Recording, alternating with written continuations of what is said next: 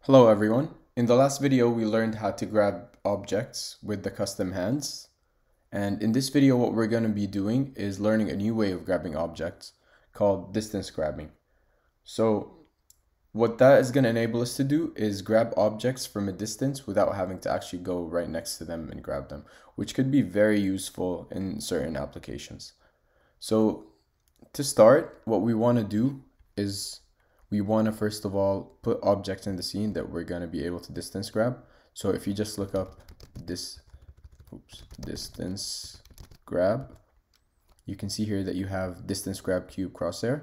Let's drag that into the scene, and let's just put the rotation to 0, drag it up and scale it up a bit, 0.16. And then let's just duplicate it to have 2 of it. And move it a bit to the side. Okay, now that we have both the objects right here, we want to put them in something called a layer that's going to be for all the grabbable objects. As you can see here, every object has a layer. Most objects are going to be in default layer. You have different ones, and if you click down you can see all the layers that we currently have. What we want to do is create a new layer for these objects that we're going to be grabbing from a distance. So we're going to select them both and click on add layer. And then what we're going to do is for user layer 6, we're going to select and type in grabbable. Okay, now that when we select both of them, we're going to go, and as you can see in number 6 we have grabbable. And then you want to select yes, change children. Now that we have both our objects in the grabbable layer, what we want to do is go to our OVR player controller, and under that to the left hand and right hand anchors. And as you can see, we have the hands that we had from the previous videos. We're going to delete those hands, and we're going to replace them with something called the distance grab hands. So as you can see, when we looked up distance grab, they showed up distance grab hand left and distance grab hand right. Let's just drag them under the right controller anchor and the left controller anchor. And then from there, what we want to make sure is that both of these objects, the distance grab hand right and left, have a distance grabber component. So this one has it, so we're fine, but this one doesn't, so we're gonna add that to it. Distance grabber, and we're gonna delete the OVR grabber from the regular hands. Okay, so the next thing that we want to do is select both of these hands, and for the player transform we want to drag in the OVR player controller. For the parent, for each one of them, we want to add, for this one, let's add the right hand anchor, and for the other one we want to add the left hand anchor. And you want to also make sure that the controller is selected. So here, left controller, we want to select the left touch, and here as you can see we have the right touch.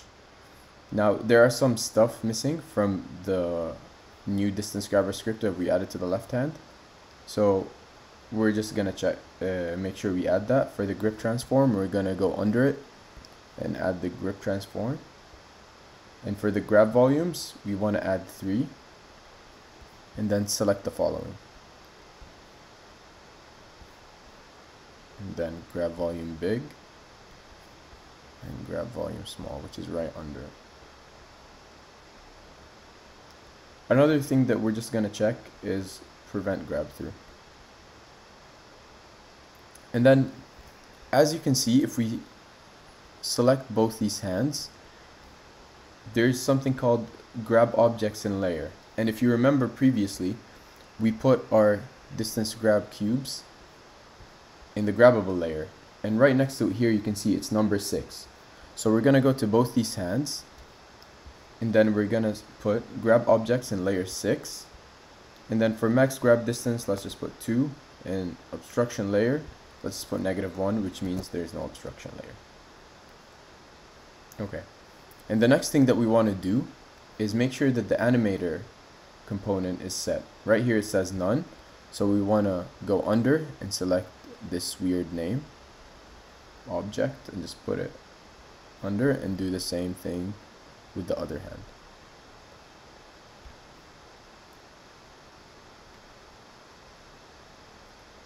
And this should be all for the hands right now. So what we're gonna do next is just collapse these hands for now, and we want to go to the OVR player controller. And as you can see right now it's currently in layer default, so what we're gonna do is change that to layer number 2 called ignore raycast, and it's gonna ask yes, change children.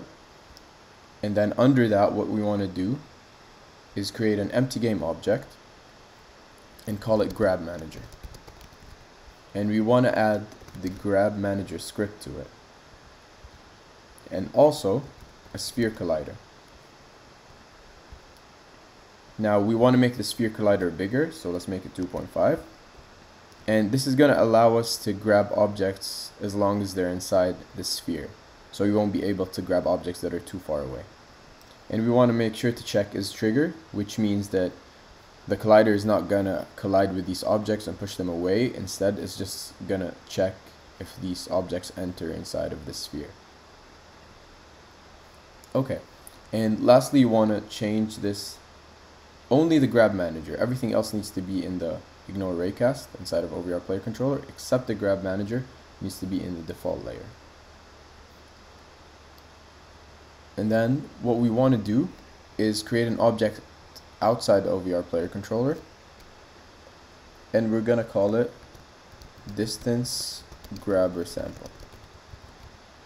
From there we're gonna add distance grabber sample script to it, and we want to add both of our hands to these components. So we just drag it from here, put it under, put it under, and just collapse everything back. And we should now be ready to go build and test out our distance grab hands in the headset. Now that we're in the build, you can see that we can go up to these cubes and grab them from a distance by pointing at them.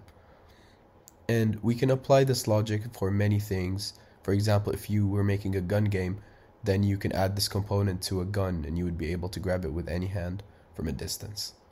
Now we're going to go back and try to do the same thing with any object that we choose, so we can distance grab any object.